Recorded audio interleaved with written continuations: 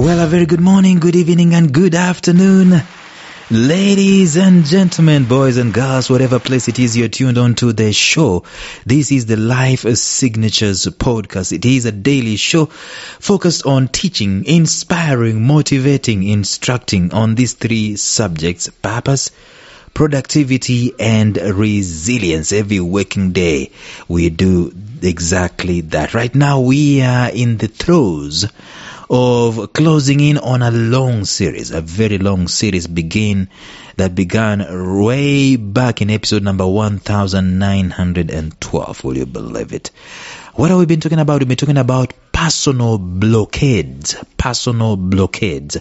These are very insidious and powerful things that hinder us from becoming the best versions of ourselves, and sometimes they are so unconscious we might not even be knowing that they are in existence. So today we are going to start talking about the signs that there could be a blockade. I might be operating under a blockade. What are some of the signs? So stay tuned.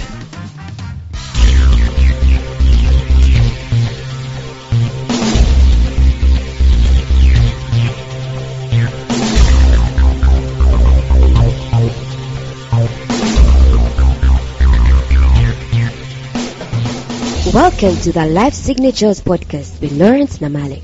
Lawrence is a life coach, author, and keynote speaker who loves to tackle different topics on purpose, productivity, and resilience. His mission in life is to awaken all your boundless possibilities available in you. Life Signatures podcast is dedicated to bring to reality every single person who knows that deep down in their gut, there's got to be more to life than this. And now, here is your host, Lawrence Namale.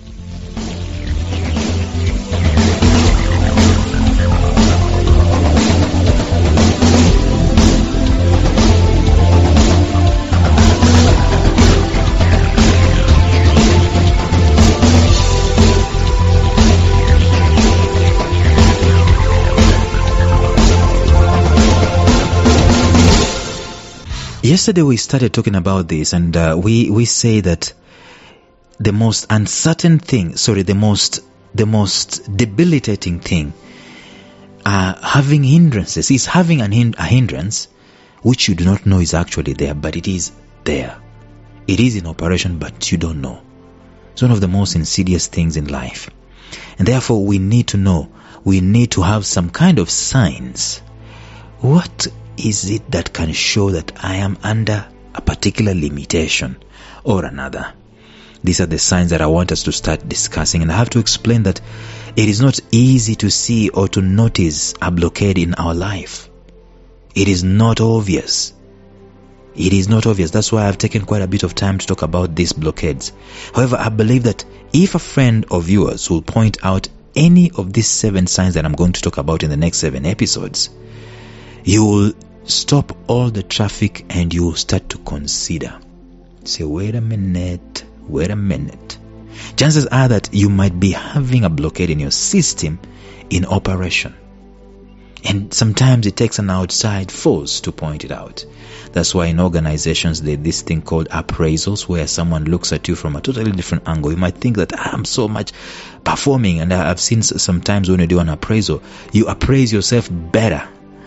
And then the higher the hierarchy goes, the lower you receive the marks in terms of appraisal.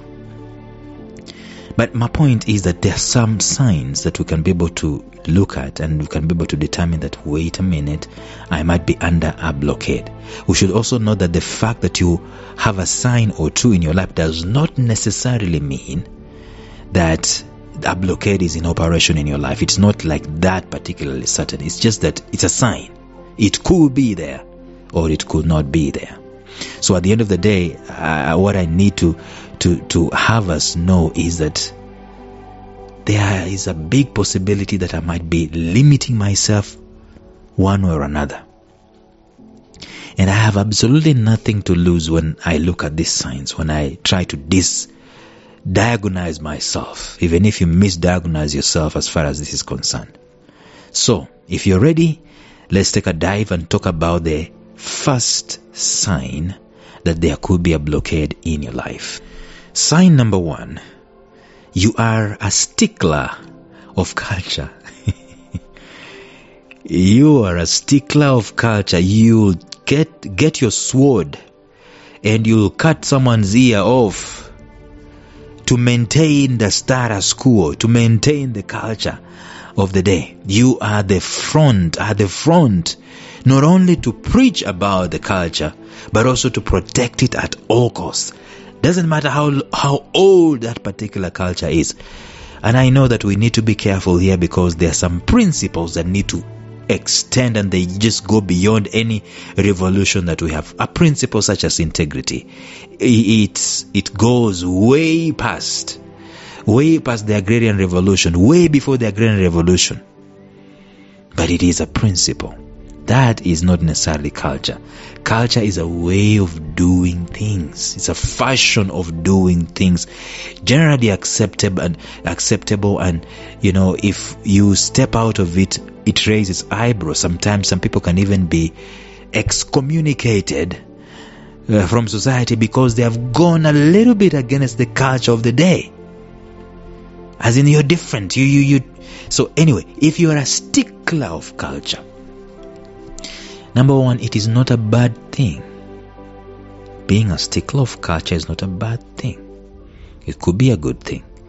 But in there, it could be a sign that there is a blockade that is, operating in your life, and you are propping it up by your stickling for culture. Why? Because when you are a stickler for culture, you don't question new things.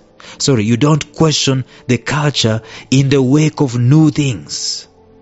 You don't care about adventure. You don't care about new things. You don't care about the efficient way of doing things. This is what we've always been doing, culture says.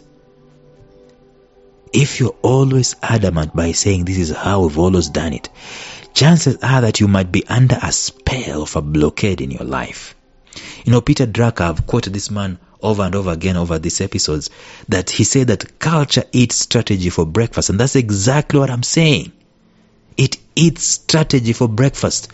Strategy might be something good. It might be a better thing. But your belief in culture makes that strategy, or renders that strategy absolutely useless. If you have a blockade in your life, it makes no difference how great your strategy is. It makes no difference how improvements have been made. It makes no difference how efficiency is better. You are faithful to the culture of the day. You will resort back to the default settings, however detrimental it might be, because you are a stickler of culture. I've talked about Nokia. Nokia, their agenda was connecting people. I think it still is connecting people. They were the number 1 mobile telephone company in the world. Number 1. If you had a Nokia back then when I was growing up, it would be like someone who has an iPhone 14 today, or a Samsung S series today, or a Google Pixel phone.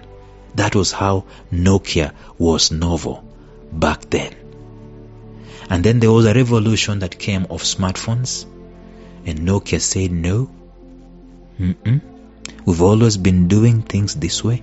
People do not want to move away from buttons on their phones. People do not want a big screen on their phones. Nokia and BlackBerry.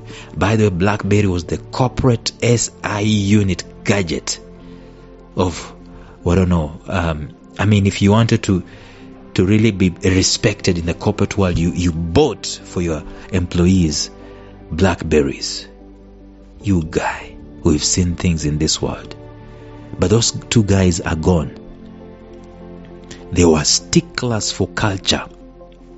I can throw in there Kodak. The most insidious thing about Kodak is that an engineer, is it an engineer or whatever it is, a researcher, an employee at Kodak itself, talked about digital photographs to Kodak years ago.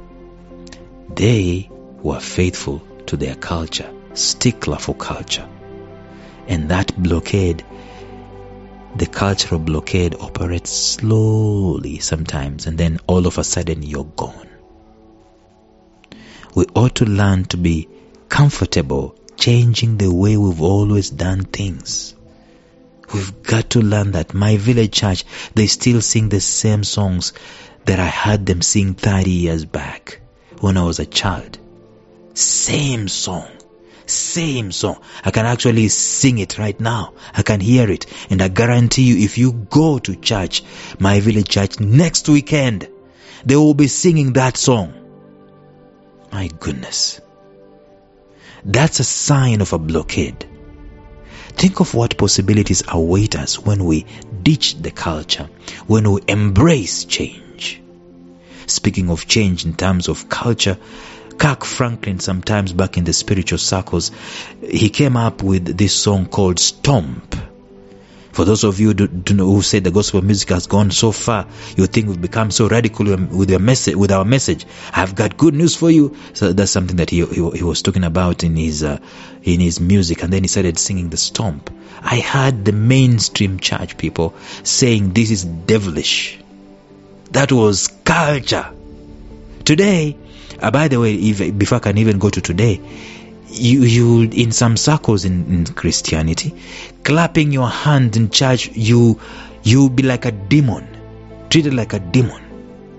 What's wrong with clapping hands? It's demonic.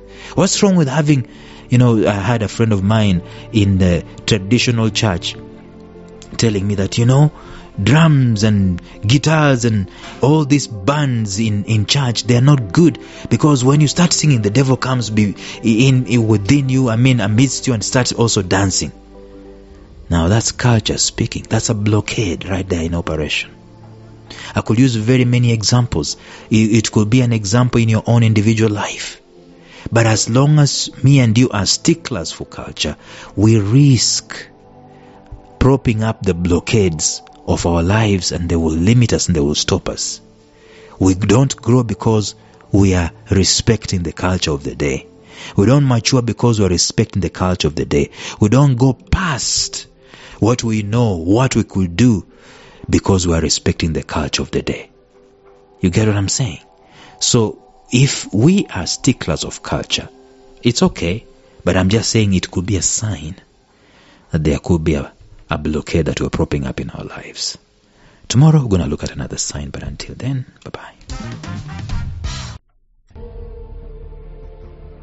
Thank you for listening to Life Signatures Radio. If you enjoyed today's show, subscribe to Life Signatures Radio on iTunes, Stitcher, or visit our website at lifesignatures.libsyn.com. Life Signatures Radio, fresh, clean, and inspiring.